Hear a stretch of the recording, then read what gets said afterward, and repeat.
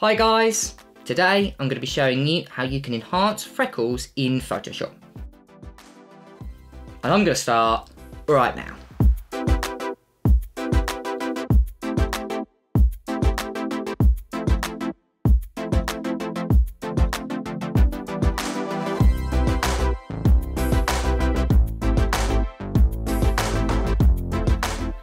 Hi guys, and welcome back to the channel. I hope you guys are safe and well.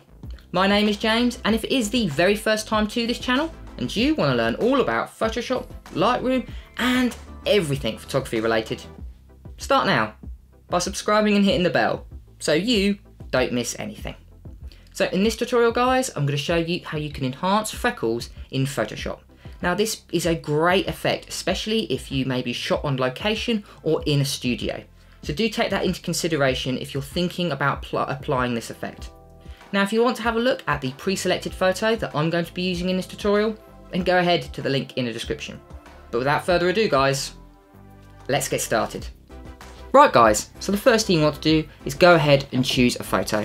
And today I'm going to be choosing this photo, which I got from unsplash.com, and the link will be in the description. So what we want to do today is we just want to enhance the freckles on this girl's face. And we can do this simply by creating just one adjustment layer. So what we want to do is go ahead to our adjustment layers icon in the bottom right hand corner. It's the circle one. We want to click and we want to go to black and white, which is found near the middle. Now you might seem this a little bit odd changing it into black and white, but what we're going to do is just simply change the blending mode and it will make sense in a second.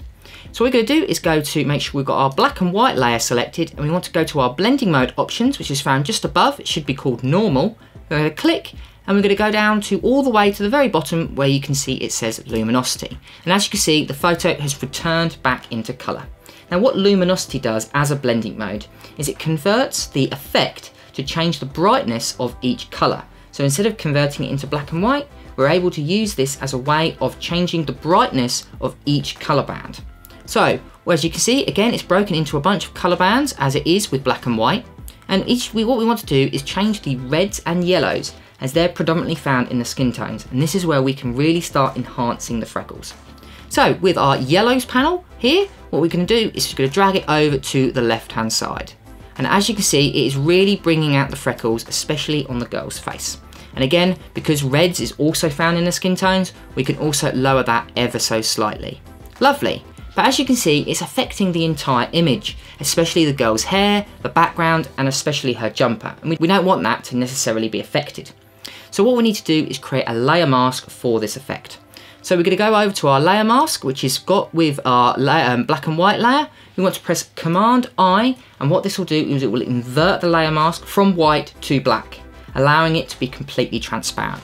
And then what we can do is we can zoom into the girl's face. We can use the brush tool, which is B on your keyboard, or you can always find it on the left hand side tools panel. We want to make the brush fairly small, but we want to make it nice and soft. We also want to lower the flow. So we can go to our flow option right at the top, and we're going to lower it down to around 10%. And then what you want to do is wherever you want the freckles to be enhanced, you can just paint. So make sure we've got white as our foreground color, and then we can just paint over the subject. And as you can see, it is enhancing the freckles without affecting the rest of the photo, which is perfect. Lovely. So we can just paint around until you are happy with the result. So I'm going to add a little bit more here, add a little bit up here. Lovely. Now if you're still wanting the freckles to be a little bit more enhanced, you can always add a brightness and contrast layer. So we're going to go down to our adjustment layers icon, we're going to go to our brightness and contrast, which is this section here, and then all you'll need to do is just ever so slightly increase the contrast until you are happy with the result. So I think for this particular image, I think around 40% works perfectly. Brilliant. So if we do the before, and then we do the after, wow, those freckles are really enhanced, and it adds a lovely amount of depth to this image. Brilliant, and there we go guys.